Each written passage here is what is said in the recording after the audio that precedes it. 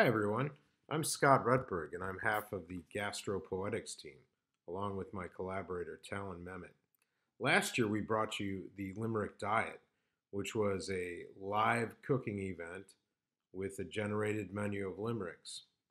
This year, in light of the COVID 19 situation, we won't be getting together to cook for a large group of people. Instead, we'll all be cooking at home together. I'm going to show you our new menu generator, Quarantine Quatrains. This is a poetry generation system which produces a four-course menu along with a cocktail. I just want to show you very quickly how to operate this device. We'll be using it during the events we're performing at the ELO conference this year with test kitchen preparations of dishes from a menu that we'll generate together so that everyone participating in that conference can cook the same meal. However, there are a plethora of other options available to you. For instance, if you would like to have a cocktail, you just click on the cocktail icon here,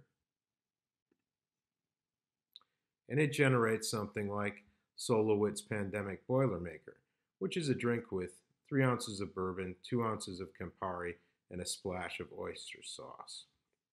Now, if I didn't like that drink, I would just click on the cocktail again and pour myself a new one, like the Don't Drink That Bleach Magic Kingdom Red List, or the Endgame Magic Kingdom Post Mortem, or the Plague Year Plague Zombie. We can also think about food now. For instance, if we want to have an amuse-bouche, we could end up with something like, in Florida, they always start things right, with 3-alarm hot sauce on gator bites. Or, let's commence with something spectacular, fish cakes with tomatoes and smoked mackerel. Now, all of these recipes have been prepared specifically by us to not be bad.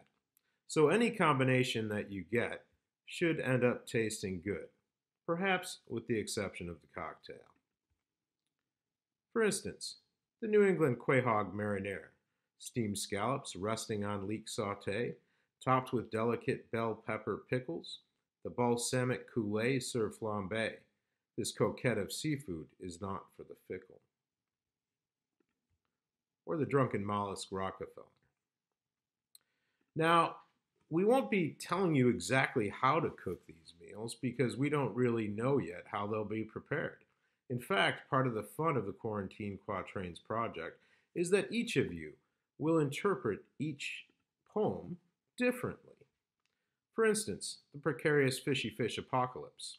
Here and now, a platter of leek steamed, and blood orange poached herring, an orgiastic scene. Basil and pistachio hold high esteem, sprinkled with buttery nectarine. Now, the ingredients are listed there for you, but you could include others if you choose.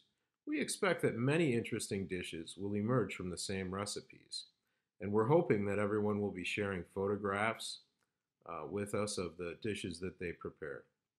Anyway, that's a quick introduction to the Quarantine Generator, and we hope that you'll be cooking along with us and enjoying this culinary experience. It's a tool for quarantine.